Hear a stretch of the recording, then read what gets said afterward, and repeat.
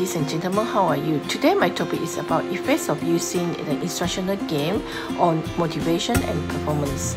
And most of the instructional design theories fail to address how to design the practice that is motivation.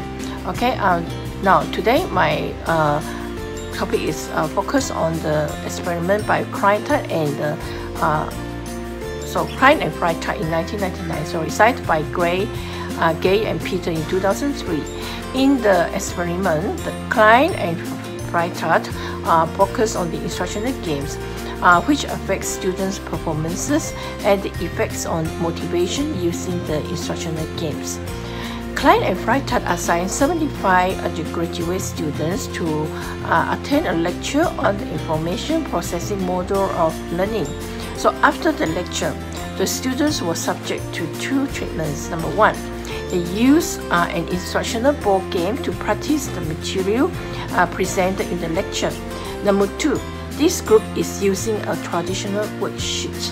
So results indicate that using the instructional game significantly affect the four motivational components, that is the attention components, the relevance, and the confidence and satisfaction components.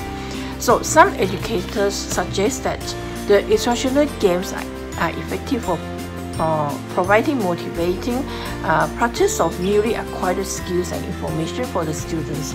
So they have argued that the instructional games are motivational because they generate enthusiasm, excitement, and enjoyment, and they actively require students to be actively involved in the learning. So the researchers report that instructional gaming increases student interest, satisfaction, continuing motivation, and increases school attendance. Okay, so games are effective for increasing student performance, and students become active participants in the learning process. So other positive findings regarding the instructional gaming by Klein and Freitas are: number one, effective for assisting students to acquire, practice, and transfer mathematical concepts and problem-solving abilities. Number two, the instructional games have positively influenced learning in actual business training settings. Okay, let's conclude my today's topic on the effects of using an instructional game on motivation and performance. And my next topic will be the focus on spirit epistemology in the adult education. Stay tuned. Thank you for listening, and goodbye.